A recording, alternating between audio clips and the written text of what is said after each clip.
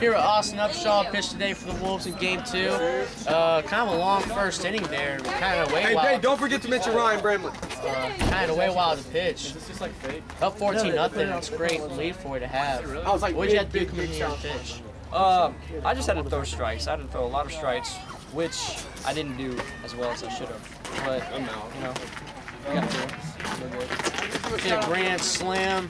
I don't know if that's your first year career or I hit one last year. Hit one last year. Kind of hit off the pole there in right field. How's it feel hitting a grand slam in the state playoff game? You know, it's really humbling. I think everything I was hitting today was solid, and I've never really felt that, and that felt really good. You pitched a short game, and it kind of was not really a long game, turns to inning wise, but Mike, did a great job pitching out there. Had a feeling getting up maybe a hit or two. Well, unfortunately, the two, I don't know how many hits I gave up, were hard hits, and I need to work on that because I left it over the plate. I got a lot of work to do. How you feel about next round? Next round, you know, we've got a good team. We've got a good team here. We got timely hitting, very clutch, and our defense has really stepped up. So I think we'll do well.